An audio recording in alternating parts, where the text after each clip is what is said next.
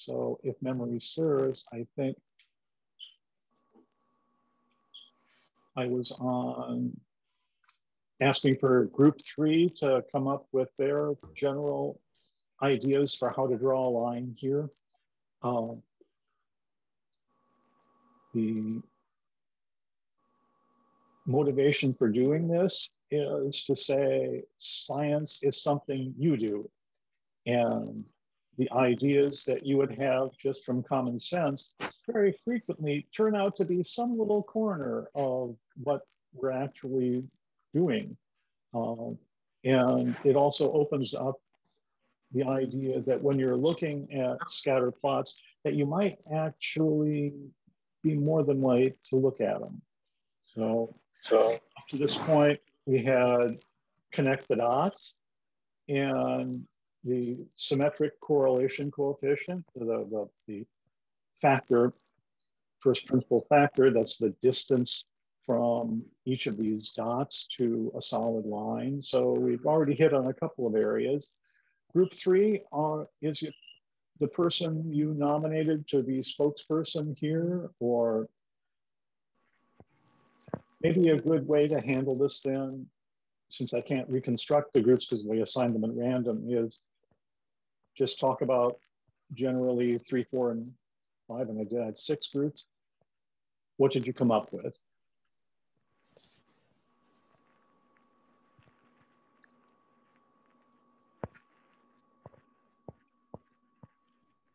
I'm not sure if we have spoken yet, but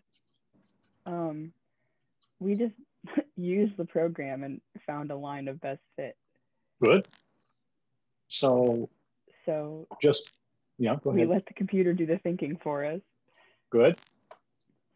So if we're clicking on this, probably what you did was to come over to design and add a chart element like this. And the thing you wanted is the trend line, and here it is. And if you wanted to get even prettier, you'd come down to the trend line and say, hey, more trend line options. And that should let me move some of this over here. Come down to display equation on the chart and maybe display the R-square value on the chart. And that gives me these, come here, this little element. And that's teensy tiny because Excel just loves to make things teensy tiny on us. You can come back to the home button and make it big so we can see this like that. Okay, that's good. So what makes, and just for completeness' sake, I don't recall if I did this on Friday, but going back to the textbook you had in Stat 1200, they came down here and introduced to you the idea that you can calculate the intercept and the slope of a regression line using these little functions inside of Excel. But to be honest, why would you want to bother with that, given that you can get the regression automatically this way? Well, that kind of leads to the question, what makes that line good?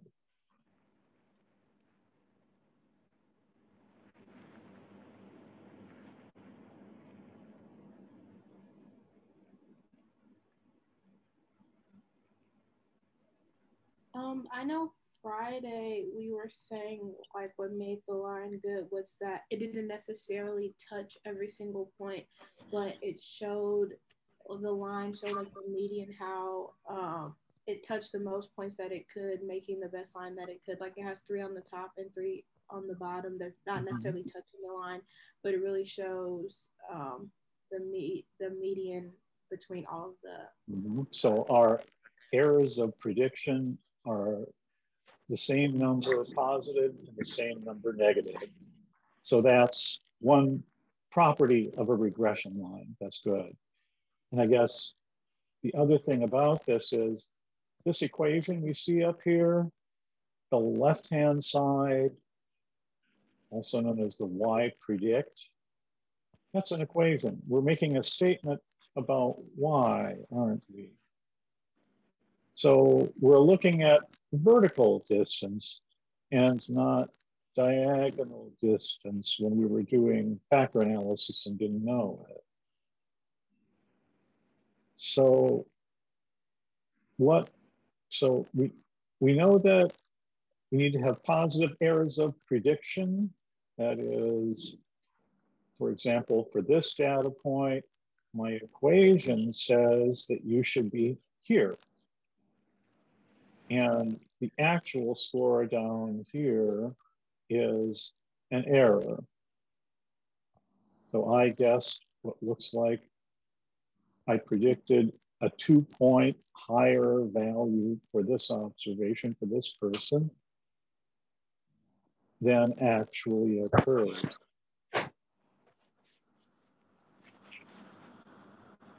So now we come up to the issue here.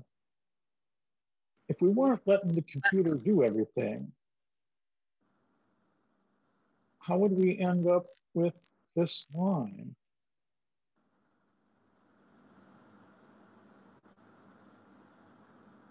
So say you had a pencil and a very big eraser and a ruler. What would you do?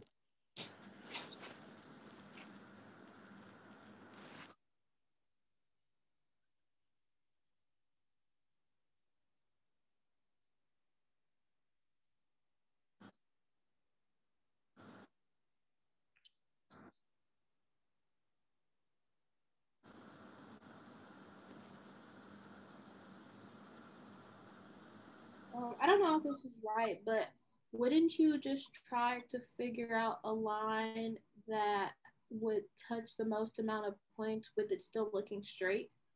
Mm-hmm. So how would you decide, so is it the fact that my line touches 1, 2, 3, 4, 5 points that makes this best? So do we ignore these data points, just say, well, I only hit 5 points here?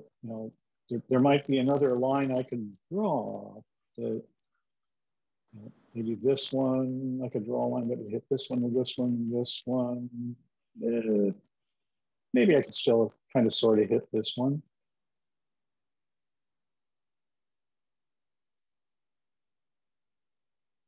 So my point is, I'm not drawing the line so that I have the maximum number of 0 errors of prediction. It could happen that, I guess if we got really, really picky, this line is actually, this dot is not exactly on the line. And if I made the point smaller, this one is not exactly on the line either. So maybe if you wanted to be really picky, we touch this line, this dot, and this dot. So if you had a ruler and a pencil and an eraser, and you drew a line, and you used your ruler, how would you go about it? You would want to make it as symmetrical as possible on both sides. Mm-hmm. Well, symmetrical in the way, like the same amount of, try to get the same amount of points above the line as below the line. Mm-hmm. Yeah. Okay. Oh, go ahead. No, go ahead. Oh, I was just and like yeah, you want to try to get it to where it's close to some points, but I mean if that's not possible, it's just you just want it to be even on both sides. Yeah. So what you might do, just kind of to use that ruler, I might say, well, I've got 1/4 of an inch here, maybe a 1/16 of an inch here, 1/3 of an inch here.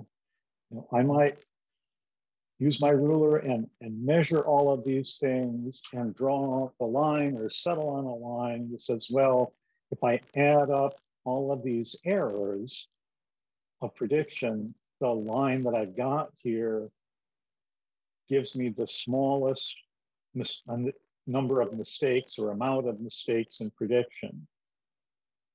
That's kind of putting a few words in your mouth, but is that kind of the general idea? Yeah. Yeah, okay. So that's also a branch of statistics. You're measuring these errors of prediction in terms of the length. And if you're Googling statistics terms, that's called LAV regression, least absolute values. And that's not the line that you're looking at here, because the line you're looking at here minimizes the squared distance of the data from the predicted regression line. That's why if you look in a textbook about this particular regression line, it's called a least squares regression line. So there's a couple of nice things about that. First of all, the reason we don't do least absolute values regression in Stat 1200 or in psychology generally is computationally, it's a lot of work. Your computer has to spend a lot of time drawing candidate lines and then kind of agreeing, okay, this is my best line. The reason that you learned about regression in Stat 1200 and here is least squares is very easy to calculate. It goes all the way back to Friedrich Gauss. And it has a least squares regression have a nice relationship with our old friend, the normal distribution. So that in a nutshell is what this line is, what the computer was doing when you let it do the drawing for you.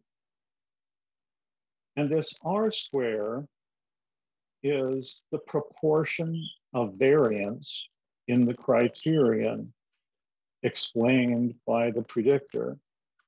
So if I took the square root of 0.6666,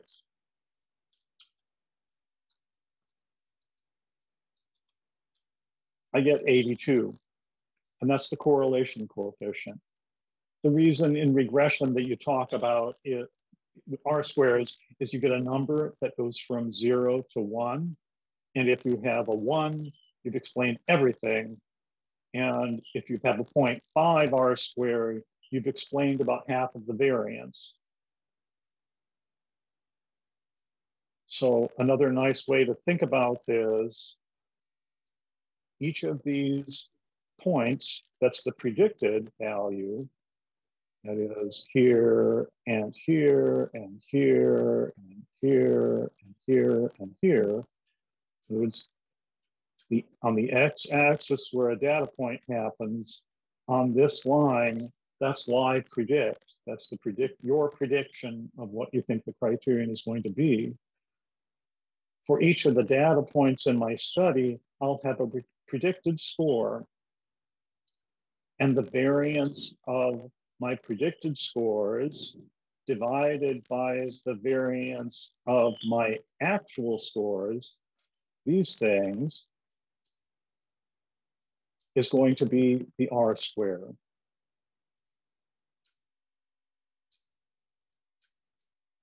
Now, you know, one of the things that is scary about a statistics class when you're taking it is, oh my gosh, I really hate it, first of all. And secondly, when you take a statistics class, maybe I'm going to miss something and then I won't understand anything after.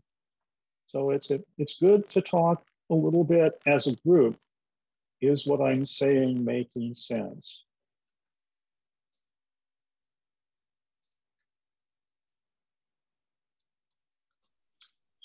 Could you try explaining it one more time? You betcha.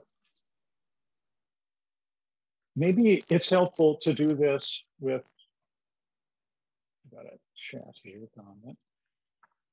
I'm pretty lost. Thank you. Okay. So maybe this helps. Here we have our X values, and here we have our Y values. So we can see that Y goes from 4.26, that's this little point, and it goes all the way up to this point up here. So that's got to be the 10.8. I could calculate the variance of this variable. So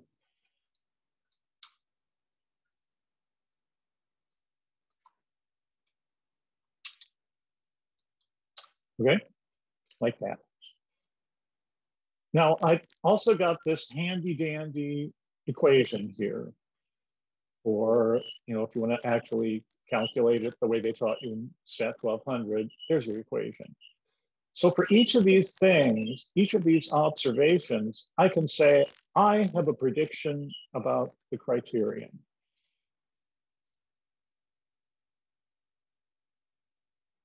Okay, I can make that comment in a minute.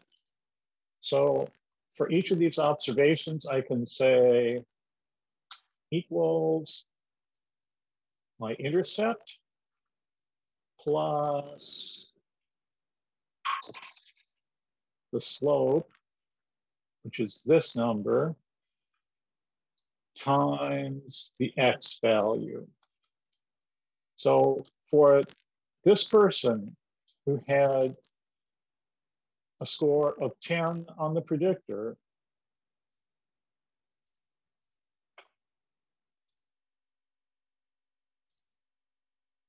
I'm predicting that that person is going to have an 8. And I can repeat this process for everybody in my data set. So I can copy this and do this. So here I have some predicted Y scores. And for this first person, I predict an 8. For the person who had 8 on the X value, I predict a 7. We actually got 6.95. For the person who had a 13 on the predictor, that's over here, that's this person, didn't do so hot. We actually observed in the data 7.58, this thing right here. But we predicted 9.5. We predicted, see, that's the 13, this value right here. So these numbers are my predictions. This is the data that happened. I can calculate a variance of these numbers, my predictions. And the R square is going to be the variance of my predictions divided by the observed variance. Ta-da!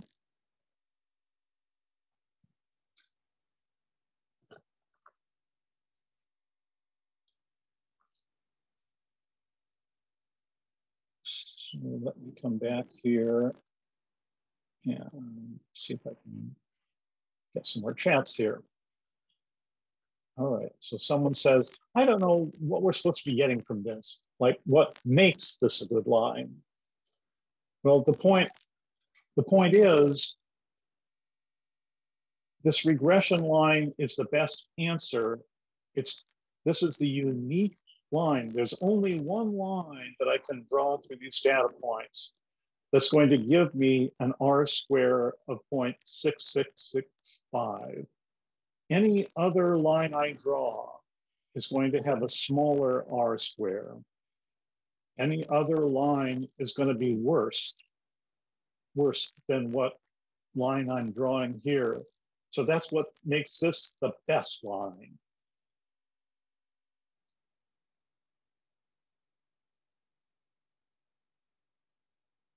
You know, to be honest,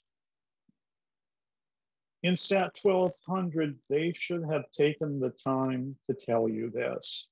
But we're going to say it again here because it's important. And regression lines are what we draw in order to make the best possible prediction about behavior.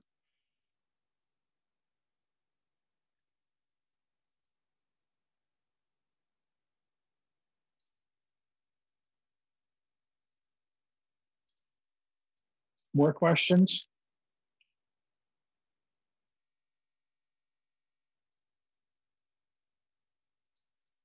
So the takeaways on this are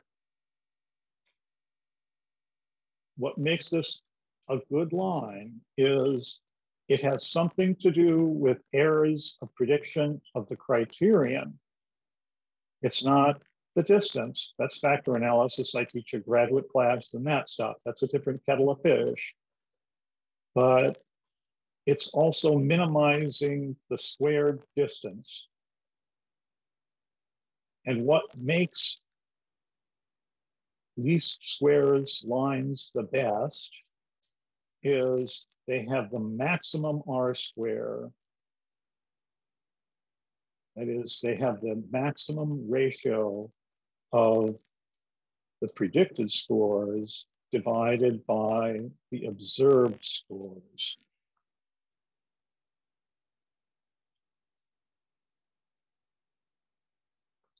Anybody else kind of have something you were playing with? I mean, I do this since I've been teaching graduate statistics for 31 years now. People have in the past come up with different things.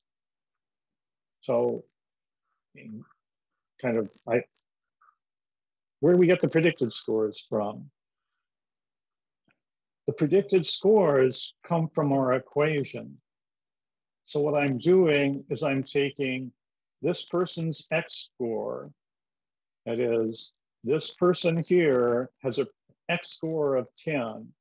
So 10 times 0.5001 plus this intercept value of 3. So the intercept is the same for everybody. And the predicted score is 0.5 times their predictor score. Is that good? Person who asked the question, tell me yes. Either that or I'm going to keep on talking. No. Okay.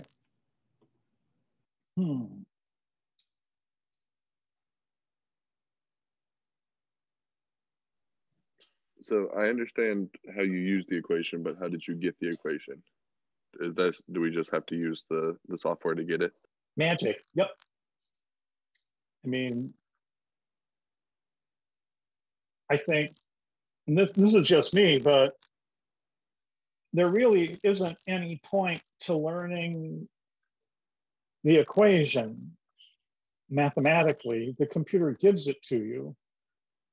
I mean, for those of you who maybe have had some matrix algebra, x prime x inverse x prime y gives you your regression weights, and you then multiply those by this vector. But you know, for for the class, generally at this point in time, there's these things called computers. They give you an equation, but you need to know visually in terms of a scatter plot, what's that equation doing for you? Is that good enough?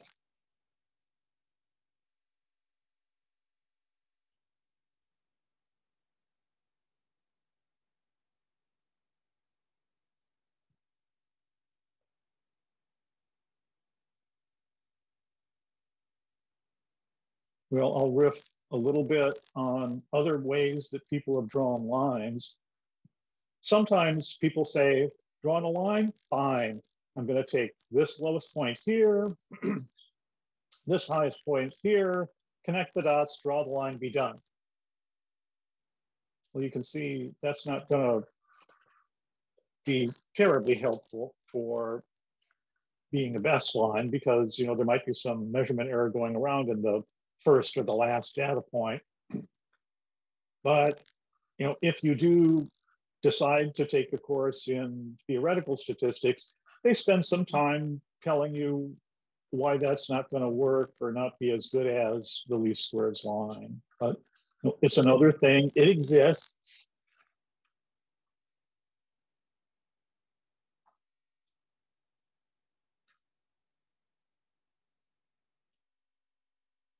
Sometimes people will say, oh, I'm going to look at the horizontal line and minimize the squared distances there. Well, you're treating the predictor variable like it's the criterion. You'll get a slightly different line if you minimize this horizontal distance than the vertical distance in a regression.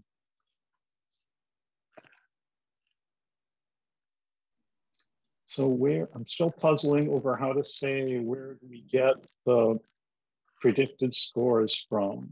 So let's close it with an example. Let's say our predictor is how many minutes you spent doing the inquisitive exercise on, let's say, the first chapter, and these are minutes. But what you want to do is you want to say, can I take inquisitive scores and use that to predict my performance on the first test or a quiz? So I would get some minutes and I'd get some scores. And I'd look at the scatter plot and I'd draw the regression line. So for this person who spent 10 minutes, they got a score of 8 on the test. From my data here, that is all these numbers, I'll calculate this trend line. And that trend line gives me this equation. And this equation in words says, I predict for this first person that their score is going to end up being 0.5 times 10 plus 3. And that's how I got that 8. And where did I get the 0.5 or 3? Well, I could just type in 0.5 or the number 3. I went downstairs here and used the way they taught you in Stat 1200 to get those two numbers. I could just as easily have typed in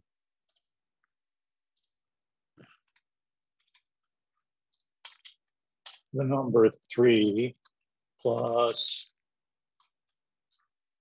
0.5001. Gives me the same number. Is that where the question came from? You didn't know what those cells were?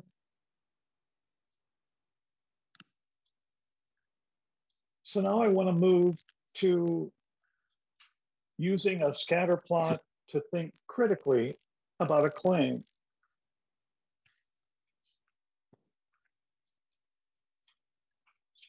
So let's say you write to Dr. Morling and you say, is it really just simply good if I replicate a study? Should I be confident?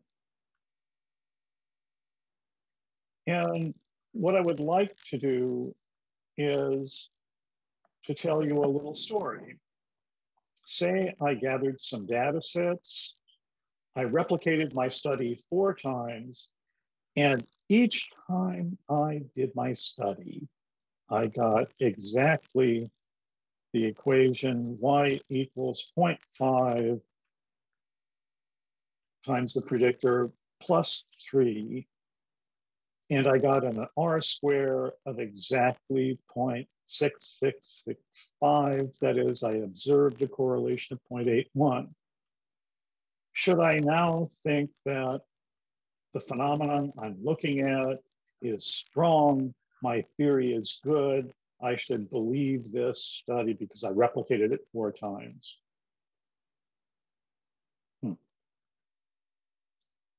Well, in the case of this first data set, yeah, okay, it looks like I've got a line. I don't see anything wrong. But let's turn now to our second study. And you can get to that by, in your Excel spreadsheet, clicking on study 2. Well, if I make a scatter plot, look at that. It doesn't look like the first one, does it? God is telling me pretty clearly in the scatter plot, this is a curvilinear relationship. So if I'm coming into here and I come into the design and I add a chart element, yeah, I get the same old straight line with the same old regression.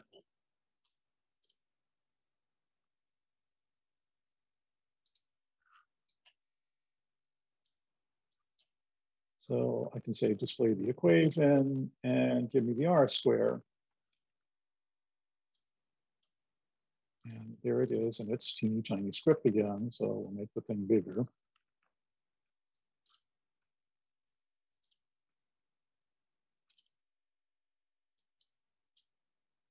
Same old numbers. So unless you either did a sophisticated analysis that would tell you, or you used the eyes God gave you with a scatter plot, you wouldn't know that this correlation here leaves money on the table, kind of, that my mistake in thinking that the correlation, squared correlation was only 0.66 was I didn't consider another trend line. So I'll come back over here and say, the trend line that I really, really want is a quadratic one. I don't think I get to draw that here. Nope, I don't think quadratics are an option for me. But if I made my regression equation y equals something times x squared plus something times x plus a constant, I could draw a curved line that would go through all these data points perfectly. And I would explain all of the variance because all of my predicted y's would hit all of my actual y's, and the ratio of the variance of y's, y predicts to y's, would be 1. Well, let's consider study 3. What happened? Here I've got data points. Everybody's falling on a straight line. Everybody's out of step, but my son Johnny. There's this one data point out here that's way the hell and gone from the predicted values that you'd have based on everybody else. Well, what happened? My linear trend line here got pulled up because I had this person here. So if I were sampling this data set and I did my study based on these people, it's probably the case if I repeated my study, I'd have an R square of 1. Except for this person who did something evil, they gave me a slope value that's different than the slope value for everybody else.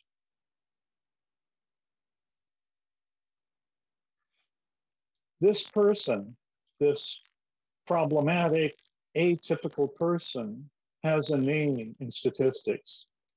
It's called an influential observation.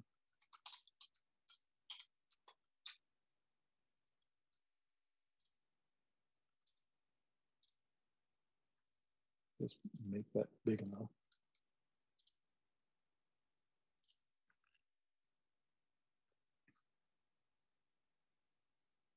And we won't do it in this class, but when you take another class someday, looking for influential observations is part of being skeptical about a regression.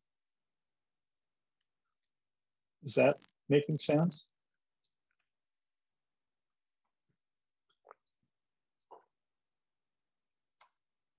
There's a little bit of a term of art that occurs to me, so let's talk about that now. When we go back to study 2 and we say drawing a straight line is wrong, I should be drawing a curved line. The word in statistics for that is functional relationship. So for example, you would say the functional relationship between X and Y is not linear. The functional relationship is curvilinear.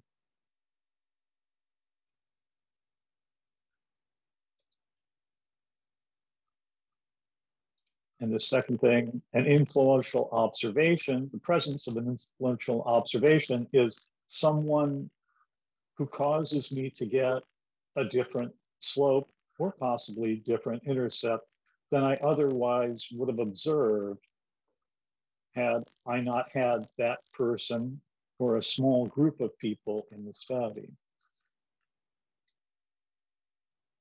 Well, what's an example of an influential observation?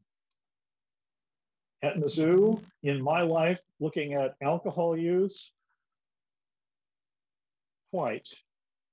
First generation, that is, first person in their family to go to college, somewhat rural males are really at a high risk for problematic alcohol involvement in college. The 30 individuals in the freshman class, the last time we surveyed all of the freshmen at Mizzou, those 30 people were responsible for all of the 20 plus drinks in a sitting.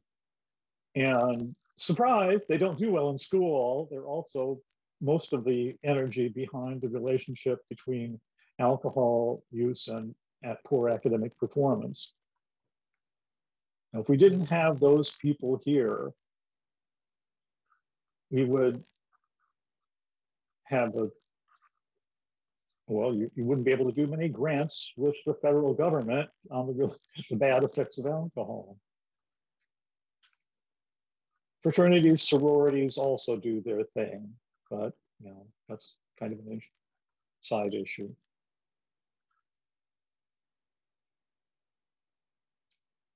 This influential observation can also be called an outlier.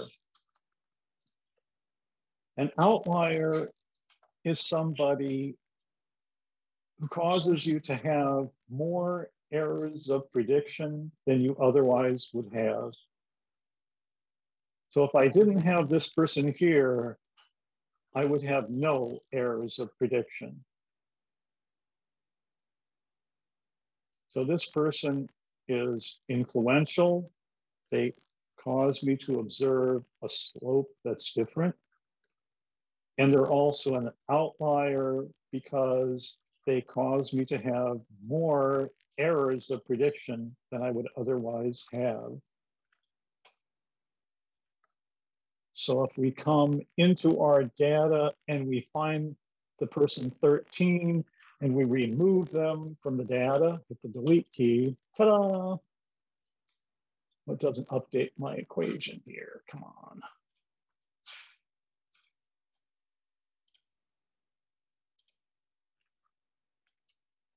All of my data points are falling in a straight line. If I come into the design and I put my new trend line on, everything is there. If I come in and I put my equation in,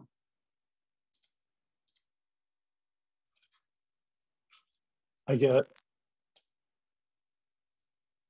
a new equation and an R square of 1. Okay. So I have one more magic trick to show you. What about study number 4? Oh my gosh, look at this. The variance of my X values, these people and that person is the same. It's just that now everybody's down here, and this one person who has a different X value than everybody else is steering my entire regression line. So this person is a very influential observation.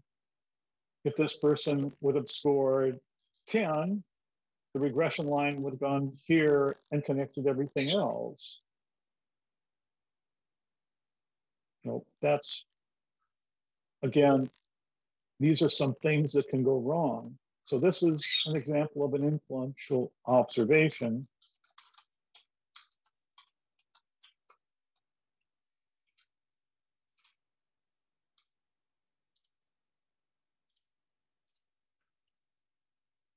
And in this case, you know, the errors of prediction aren't really affected because all of the errors of prediction in the data are here.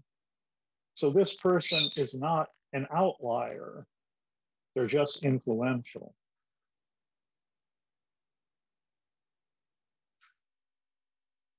Well, what does this tell us?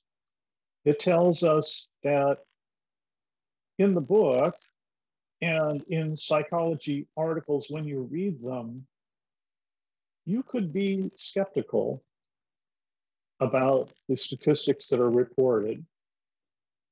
You need to assume that the researcher has taken care to look at their data and think about what could go wrong. And they may not have done this. So this is a concrete explanation of why in the book she talks about the fact that having the data available for other people to look at is really a key to being a skeptical scientist.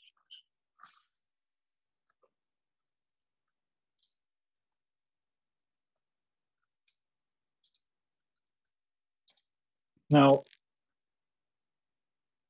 I'm aware that this is a lot of work.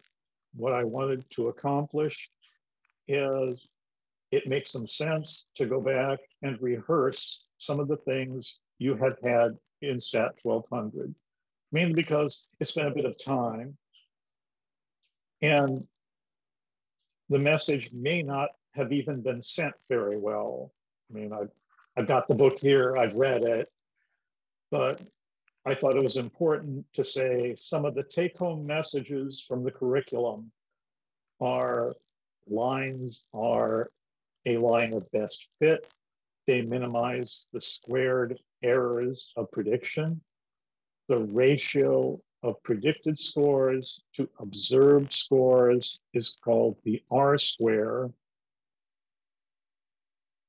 If we talk a little bit more about the language, some people talk about that as the coefficient of determination. But that's exactly what they mean. They don't mean anything other than R square.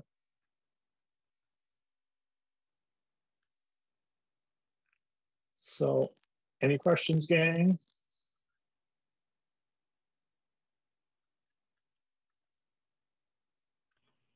So if I wanted to summarize kind of like the couple of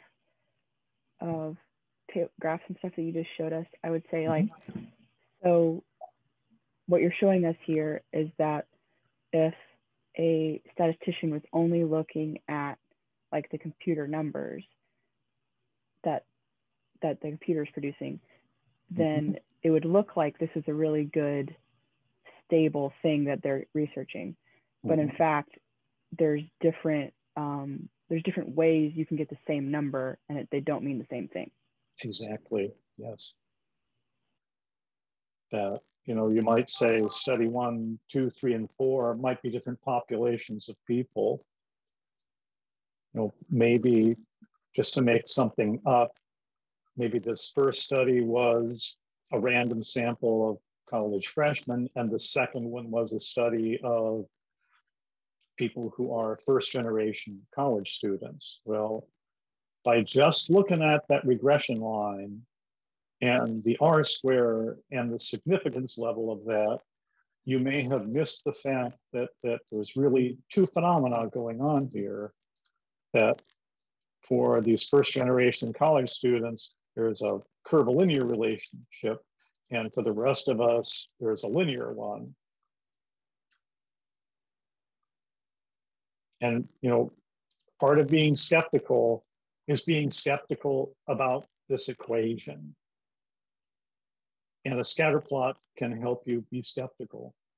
I think, again, this is kind of a curricular thing in SAT 1200 and in the book. They say, oh, well, we'll make you a scatter plot, and for you, you can visualize it because you just don't have the intellectual ability to handle my wonderful equation.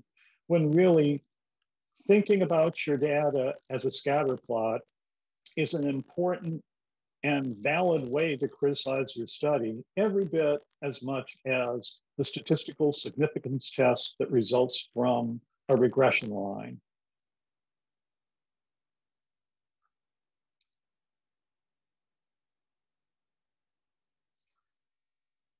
I see we're at time here. I broadcast on Canvas that I would like you to finish the inquisitive by Thursday. And that's on the calendar on Canvas. On Wednesday, I'm going to start talking about ethical guidelines for psychology research. I have office hours now, and I'm happy to keep on talking. If you want to hang around, we can certainly come back and revisit what I was talking about here.